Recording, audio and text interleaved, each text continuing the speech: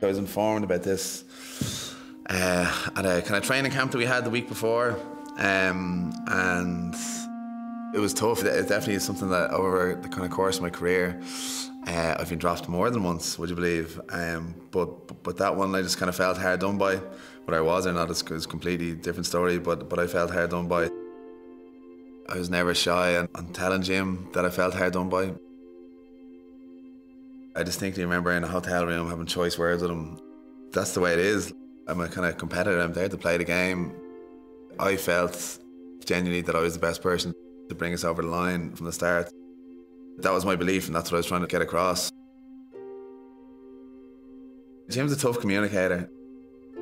He has his own style, managers have their own styles, and Jim kind of keeps to himself and will kind of be pretty kind of passé with him. He won't give a whole lot away.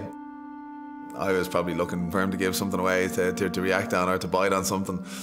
So he was just maybe like an understanding priest, just nodding and taking my verbal abuse at the time.